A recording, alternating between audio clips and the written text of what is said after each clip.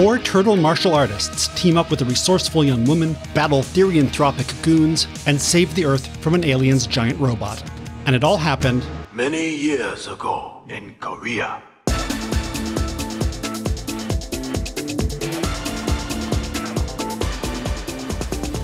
On this episode of Deja View, prepare for shell shock. It was 1987, 3 years since the launch of a weird, gritty independent comic called Teenage Mutant Ninja Turtles. The title had been a surprise hit, and its creators had inked a deal with toy company Playmates for a tie-in line of action figures. But there was a catch. Not entirely willing to gamble on an indie property aimed at adults, the toy maker had insisted on a kid-friendly cartoon series to test the market.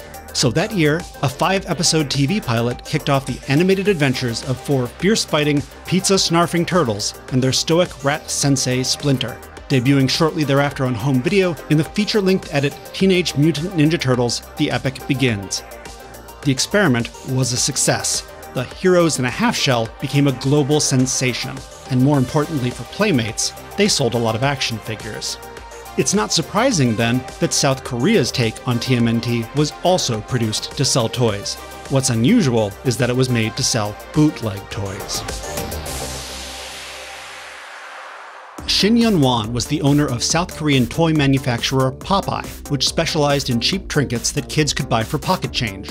In 1978, Shin took his son to the movies to see Kim Chong-gi's animated Goldwing, and he was inspired to adapt the film's characters into a set of simple colored figurines, unauthorized, mind you. To his delight, the figures sold like hotcakes, so Shin began manufacturing other toys based on animated movies. Some were even licensed. But 1980 marked the beginning of a new era for Shin. He had been curious to see how they did things in Japan, so with the help of a local ad agency, he presented himself as an advertising bigwig and secured an invitation to visit Japanese film company Toei. There, he witnessed the collaboration between Toei's anime division and toy maker Bandai. He was impressed with how Bandai's action figures dictated the look and function of their cartoon counterparts, rather than the other way around, and he recognized the enormous potential for using movies and TV series as marketing tools. Returning to South Korea, Shin approached Goldwing's Kim Chong-gi and pitched an animated film based around a new line of Popeye toys. Kim was skeptical, but he finally agreed on the small condition that Shin put up the entire budget. The film was 1982's Super Taekwon V, the 4th in the popular Robot Taekwon V series inspired by Japanese mecha anime. Originally, the title robot was a knockoff of Mazinger Z, but this time it was redesigned to match Shin's new toy. Well, not precisely new. Lacking advanced mold-making technology, Shin created his Taekwon V by reverse engineering a mold from a combat mecha Zabungle figure from Japan. He and Kim then copied the rest of the film's robots from various other anime series. Shin's gamble paid off. Children clamored for the toys. Stores sold out. Beleaguered parents even descended upon the factory in search of the hot items. Buoyed by their success, Shin and Kim collaborated again on Space Gundam V, featuring figures based on Gundam? Nope, Super Dimension Fortress Macross.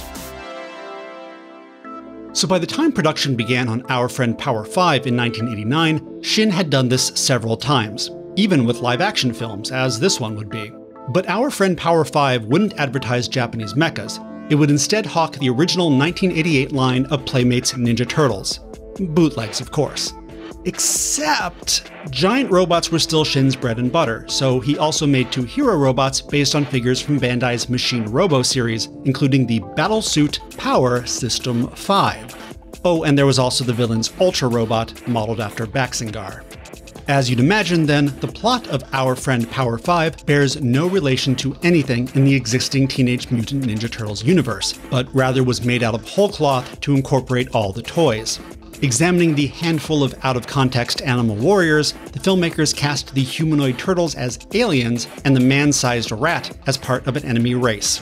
Note that the American animated series wouldn't reach South Korea until the next year, so local audiences wouldn't have anything to compare this to.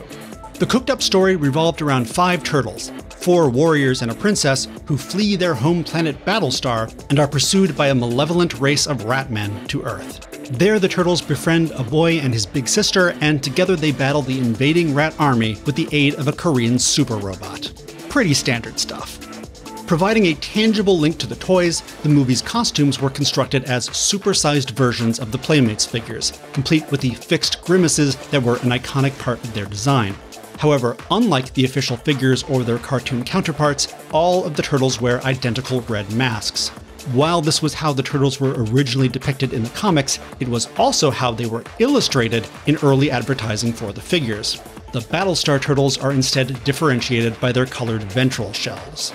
Now, I mentioned the film was live action, but you may have noticed by now that it wasn't entirely. Given the film's low budget, building and photographing all of the robots and space battles would have broken the bank. Instead, the filmmakers leveraged South Korea's animation industry. Nearly all the sci-fi vehicles and effects sequences were realized via hand-drawn animation, with the film alternating between live action and cartoon depending on the needs of the shot. It sounds like a wild choice, but the technique was already fairly common for South Korean kid vids.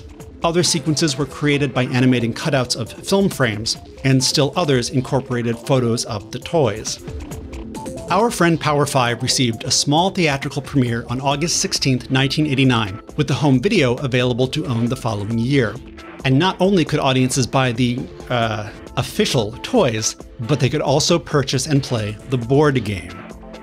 Speaking of the toys, those proved popular enough to see re-releases over the next several years. And the children who played with them, well, they were none the wiser about the true origins of those warrior turtles. At least for a little while.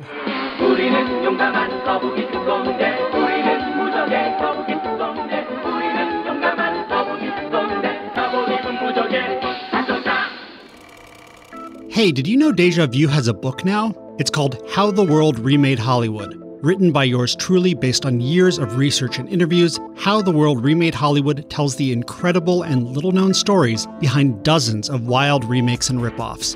Whatever you think you know about remake-exploitation, I promise you're going to be surprised. Get How the World Remade Hollywood wherever you buy books online, or ask your local library to get it for their collection and read it for free. Thanks so much for watching, and I'll see you next time.